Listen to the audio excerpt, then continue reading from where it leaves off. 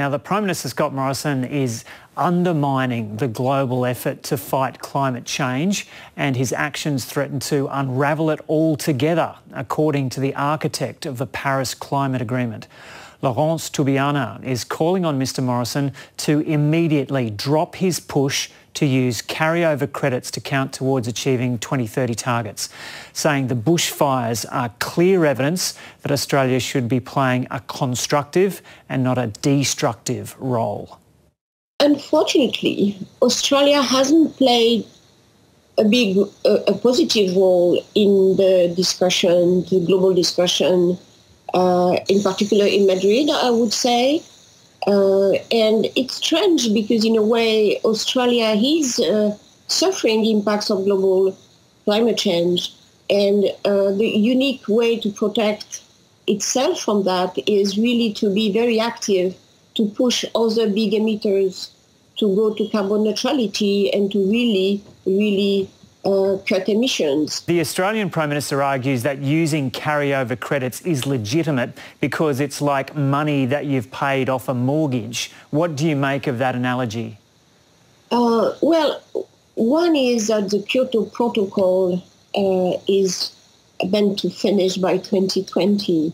And the Paris Agreement, and that, of course, all the negotiation on the carbon market that went through the Madrid talks, is really about the next regime starting in 2020 and not referring to a sort of a bank of a stock of credits that were issued in the previous regime, which is a Kyoto Protocol. So it's not legitimate. It doesn't refer to any legal element because the carbon market agreement is not totally done, and anyway, it's a post-2020 agreement. So that's a false argument. But there is a more concerning argument, which is a reality. And in reality, we have to cut emissions. And these Kyoto credits are, in a way, it's an equivalent of money, but it's not an equivalent of real emission reduction. So it's a dangerous game, and I hope that Australia very soon would stop playing that game.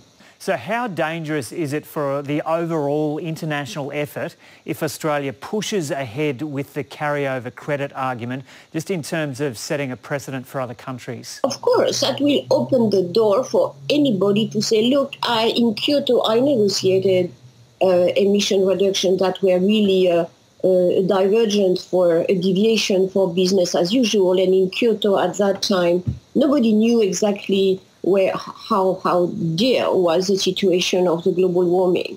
So it's really 1995 or 1997 for Kyoto Protocol, so many, many years ago. So the precedent would be terrible because, again, there are countries that have their stock, could refer to China, could refer to Brazil and many others, or Russia. And that will effectively, I think, kill Paris Agreement definitely. So the whole agreement could unravel? Absolutely, because again, remind us the goals of Paris Agreement is really to get to net zero emission by 2050 or very soon after. This means a real reduction of emissions. If we have countries that begin to say, look, I made efforts in the past, that could be accounted for now, where, global emissions are rising. Every emission are rising.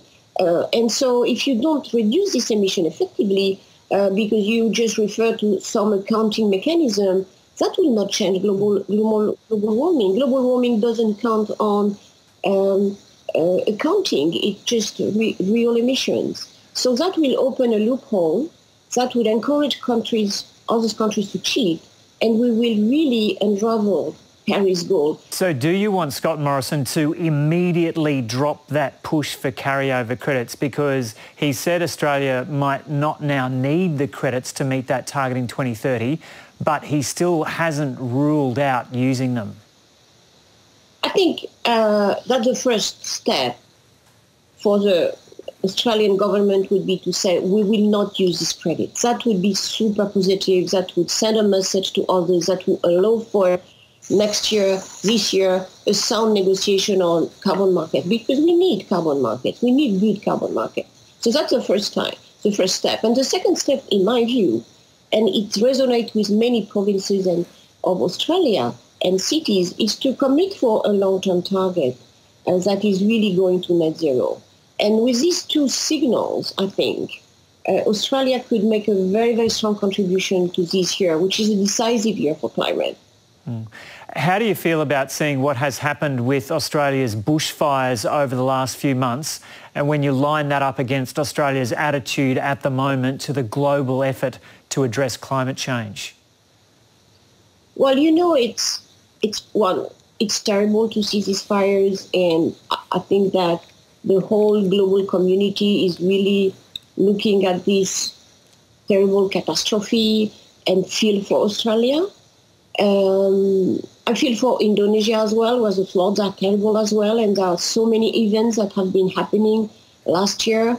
So I think it's a terrible image, and we are suffering for Australia and for the wildlife and for the people and for the toxic air pollution you are suffering and going through.